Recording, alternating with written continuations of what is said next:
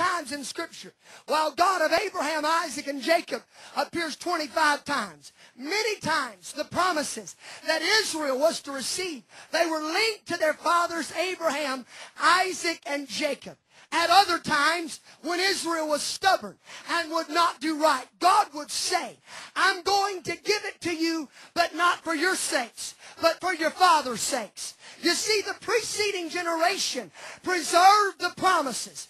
And I want to preach to my generation. We are not here because of what we have done. We are here because of what preceding generations have done. We are experiencing God because of what they did and the prayers they prayed. And don't ever say that what they did was in vain. Honey, we would not be half the men or women had it not been for some old timers who prayed all night and who fasted until God came through.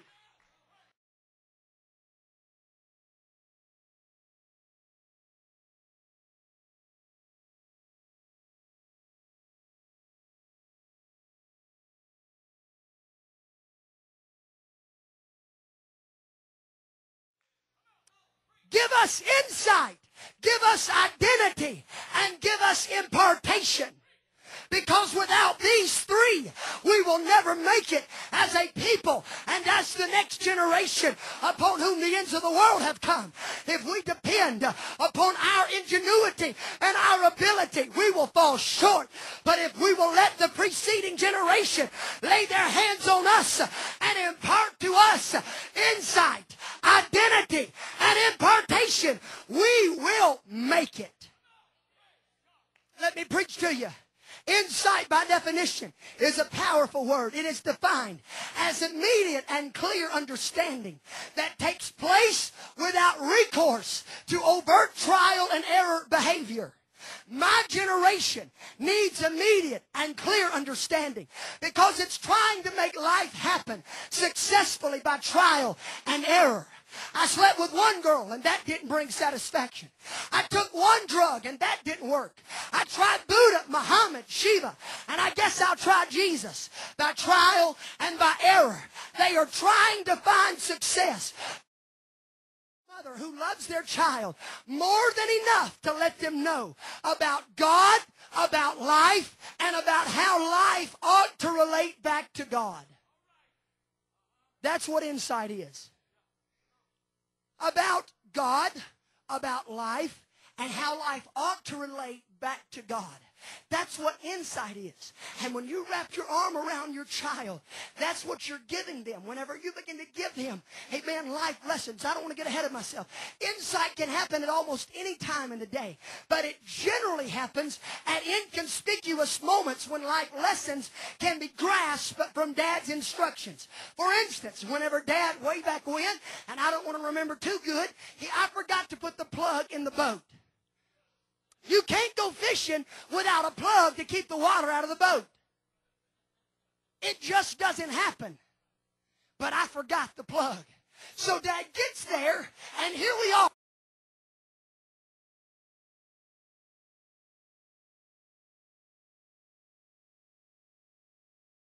Believe the preacher when all week long they've had something that was confrontational and that was anti what the preacher's saying pumped into their brain. And then the parent says, well, you need to do this. And they say, I don't think so. I heard it's something else. Kids grow up to form their own opinions. So if we do not allow God to give us wisdom and insight to pump it into them, hey man, I'm telling you, kids will believe what you tell them because God made it that way. God gave us a window of time that they will believe anything you tell them. But if you tell them what is right, whenever they grow up, they will not believe what is wrong. It's not, you can't look at it, well, you're brainwashing them. Somebody's going to brainwash them. But we might as well brainwash them with the truth and wash them with the blood, amen, rather than some other kook pouring junk in their mind. Thank you, Brother Matt. Thank God. Amen. I appreciate the zeal of our youth.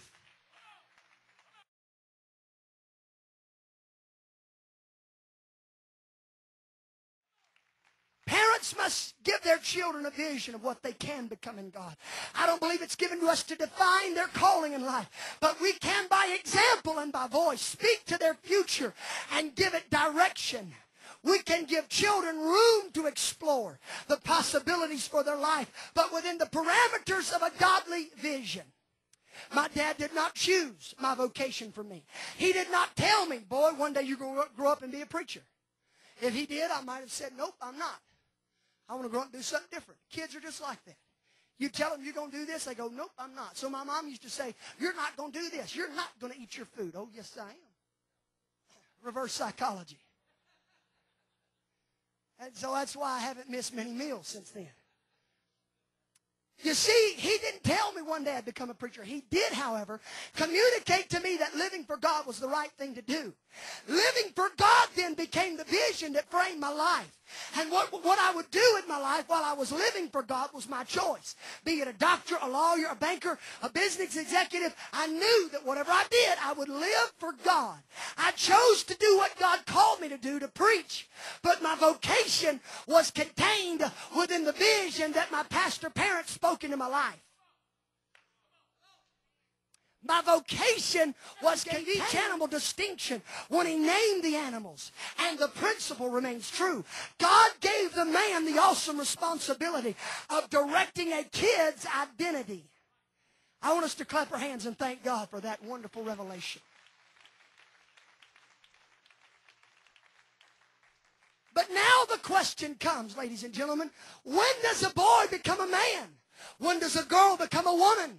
When they get a cell phone, a credit card, a first car, a first personal bill from a company? When do they transition?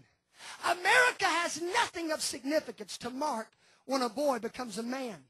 But a tribe, and I cannot remember the name, in the deep regions of Africa, marks the passing of a boy from boyhood to manhood by taking him out and forming a circle around him, cutting deep lines in his face and chanting at him and treating him roughly. But from that point on, he doesn't stay at mama's house. He can now provide. He can now marry. He can now fight. And though it is traumatic and harsh, it is definitive. He knows I am no longer a boy. I am now a man. And you see, our world is watching men and women who never noticed the marker that announced they had entered into adulthood, and their actions are reflecting their ignorance. I'm going back to a second childhood.